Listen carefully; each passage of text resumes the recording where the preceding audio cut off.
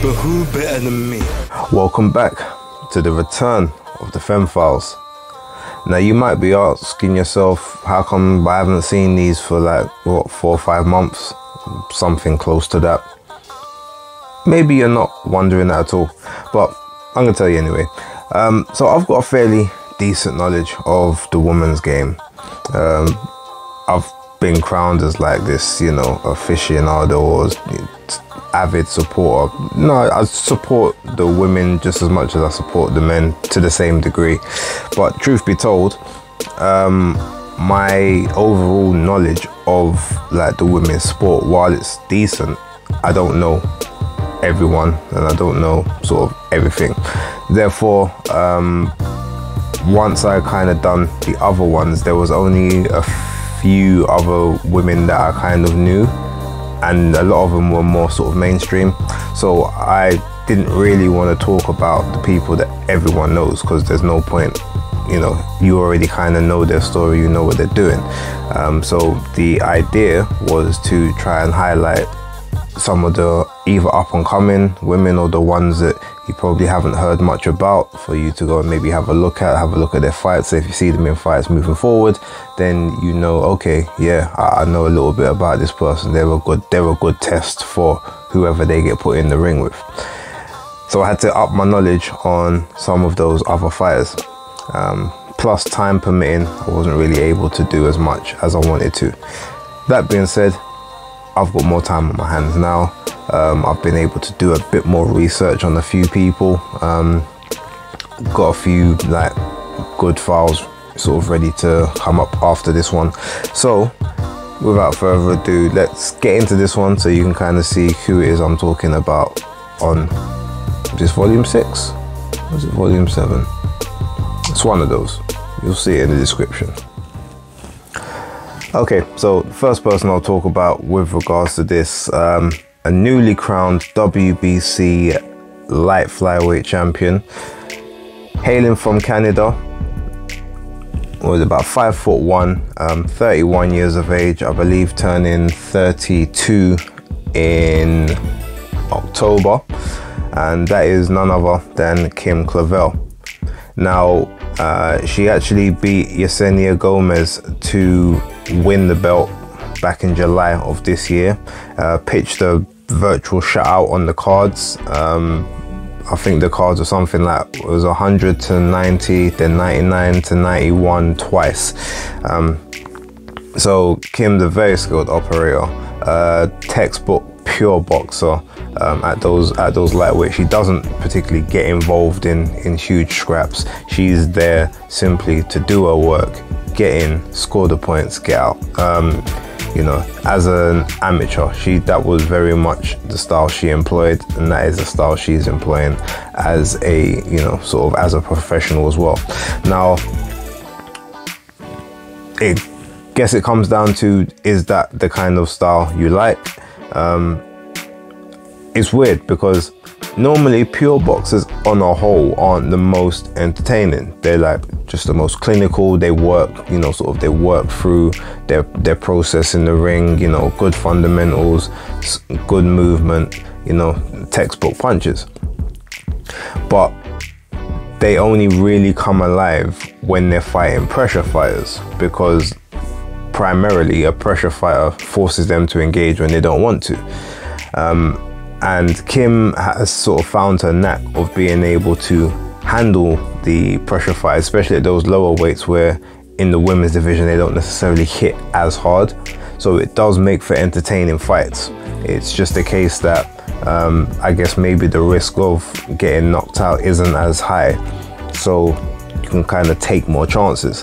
But that being said, Kim's a very skilled operator, 16-0 at the moment with 3 KOs. There's not a huge depth on her resume as to who she's fought, you know, like name-wise, or anyone that most people would recognize. But yeah, definitely, you know, unseating the previous reigning champion was a good step for her, and I do know that she's looking for unifications next. as most of the women are, to be fair. They pretty much are always looking to unify, because that's the way that they make money in the division. So yeah, if you haven't checked out that fight, it's a good one to start with. There's no point really looking at much of the ones prior to that. They're, you know, they are what they are, standard fare, but she really raised their game in that one. 31, so I'm not sure how many more years she's gonna put into the game as a whole, but Canada's definitely got a good one there. So yeah, check that out if you haven't previously. Okay, so next person I want to talk about, sticking in those lower weight divisions, this person actually is from the super flyweight division, and funny enough, this person is also extremely good friends, I think best of friends possibly, with Michaela Mayer. Now, I don't have any issues with Michaela, so that's not a problem. But no, they're also former Olympian. They was on the same squad as Michaela Mayer was, as Clarissa Shields was, you know, sort of one of the standout programs for the US sort of back in between 2012 and 2019, I believe. I think she stayed on a year after that, but I believe she turned pro about a year ago, I would like to say now. And that person is Ginny Fuchs, or Virginia Fuchs to give her her full name. Now, yeah, as I said, she competes in Superfly. Now, I think she's had 2 fights as a pro already. I've not been able to see the pro fights purely because she's been on like the undercard for, she was on, I think, Michaela Mayer's previous undercard on Top Rank ESPN. However, in the UK, we only got half of the card when it was broadcast, so we didn't get any of the, you know, the undercard. I know like the ESPN people in the US got to see everything. We didn't get to see her fight. I've tried to scour YouTube looking for it, can't find it anywhere. So I'm just gonna have to go off the basic knowledge of what I know of her as an amateur. And I do know that she is actually supposed to be on the Clarissa Shields Savannah Marshall card next week, Saturday, at the O2 Arena. Now, she's gonna be one of the prelims, so I won't be in the arena to watch it, but hopefully that will be on Sky Sports, so I can check out how she's transitioned to the pro game as opposed to how she was an amateur. But to give you a quick sort of summary of her, she was a pretty decorated amateur, but her most noticeable amateur placement that I can remember was the 2019 World Championships, I believe, where she lost in the final.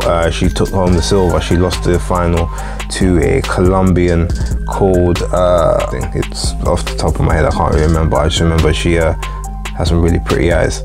It's one of the main takeaways I remember from that fight. But it was Southpaw versus Southpaw. And Ginny Fuchs, like, when I was watching a lot of her amateur stuff, she reminded me quite a bit, just in terms of stance. I'm not talking about in terms of style or punch selection, but in terms of stance, she reminded me a lot of Terence Crawford, just like the way sort of she stood, you know, the way she had her hands positioned, the way that she would look to sort of let off her shots. Now, she wasn't extremely powerful, you know, and sort of in terms of punch power, punch placement, but she did manage to, once she seems to be a bit of a slow starter, but it's as soon as she kind of gets her rhythm, she starts to nullify and negate the punches that are coming back at her, but it takes her a little bit of time to get into that. So I definitely think, based on what I've seen from several of her amateur fights that I have watched over the last several months, especially since I knew she was turning pro, she definitely looks like the pro game is suited to her. There are certain boxers whereby you can just kind of tell the pros is where they're going to be doing their best work, and that is definitely where I see her doing her best work. Now, She's 34, I believe, so it's not like she's got a lot of time to, you know, there's not a lot of time to sort of make a run. So I'm assuming that she's probably going to be looking for step-up tests fairly quickly within the next year and a half. So if you haven't checked out that name, keep an eye on that name. Ginny Fuchs, Virginia Fuchs for full.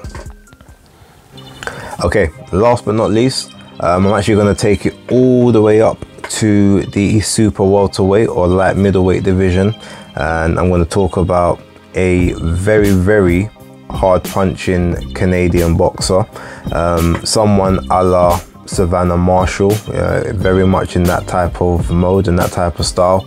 Highly decorated amateur, has won several world championships. I believe they won 3 world championships, and about, I think, 8 different Canadian championships as well, and 1 Pan American Games.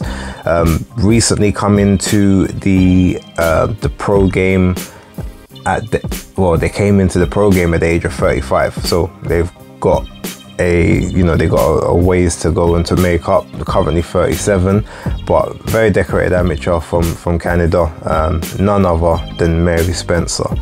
Now, Mary Spencer, I believe she's between 5'11" and 6'1". I'm not sure exactly which one it is, but she's very tall, very rangy. Some people may know her from the Olympic tryouts for London for the 2012 Olympics. She actually fought Clarissa Shields when Clarissa Shields was 17 and she was about 27 at the time. And it was qualifiers. I think it was a part of qualifiers in terms of getting onto their Olympic squads to then go to the Olympics that year. And they was fighting at middleweight. She was tipped essentially to win the entire thing. Like, she had very, sort of in the amateur game, like everyone kind of knew her name. She was that girl. But in that particular fight she had with Clarissa, like, Clarissa schooled her in terms of, like, she was just too quick for her. In and out of the pocket, she was just more active, and in that point scoring system, like, there's no one better than Clarissa when it comes to that. But you could clearly see in that fight that they had, Mary was looking more just to throw heavy effective shots, whereas Clarissa was looking to be active, and every time Mary would throw maybe 1 or 2, Clarissa's there sort of darting in and out, throwing 4 and 5. And that was, and obviously sort of pull countering at times, slipping and countering, making her miss, and catching her on the way in. Didn't deter Mary. So it was towards the second half of that 4-round bout, you saw Clarissa start to slow down a bit. Mary actually got more success, and she actually tagged her quite hard several times, where Clarissa would maybe have to dip and roll, hold on, and get the ref to break them, or you sort of dip the head real low and then have the ref to tell her, raise your head up. So it probably wasn't her greatest night then, but having looked at that from back then, I said, this is someone this is for the pros. I could just see she, a lot of the time they say that some styles don't win you amateurs. Hers is definitely not that. She got a lot of her opponents out just by, like, blunt force trauma, essentially. So transitioning to the pros, I've seen 3 of her pro fights since she's turned over. I believe that she is 7-0 at the moment, or possibly 8. I know that she's on her 4th fight for this year. No, 6-0. She's on a 4th fight for this year. She had 2 fights last year when she turned over. So I remember she fought Chris Namas in her previous fight. Now, for those who will remember that name, that's the name that Natasha Jonas faced in her WBO vacant title reign, the title fight that she had on the undercard of Kell Brook and Amir Khan, where she became the super middleweight, the super welterweight WBO champion of the world. So Whereas I think she got Chris Namis out in the second round, Mary Spencer ended up getting her out in the first, dropped her 3 times, to which by the ref waved it off as a TKO. And if you want any point of reference to what she's like as a fighter, I would definitely say she's a very aggressive. She's a more aggressive version of Savannah Marshall without the switch hitting and fluidity. She literally, like, she springs in from the outside. As an amateur, she was very much stick on the outside, behind the lead jab, launching that right straight from the outside. She decided to sort of become more of a mid-range type person when she was fighting Clarissa. So I'm assuming she probably felt that at mid-range, Clarissa wouldn't be able to slip as much. She could, sort of get her with bent arm shots a bit more than than the straight stuff. But yeah, she, as a pro, from what I saw, she's very much, she's more of a mid-ranger now. She wants to stay within that sweet spot for her kill zone, knowing that because she's taller, with the longer reach, the chances of you getting to her before she gets to you, because that arm is already launching when she's on her way into that range. But yeah, the punching power is real, and she's definitely looking to take over that 154 division. She's gonna have to get a move on, because as I said, she's 37, she's not young. I don't know how much more years she's gonna have in the game. She did have a very long amateur career, so it will be interesting to see. She has actually got a fight.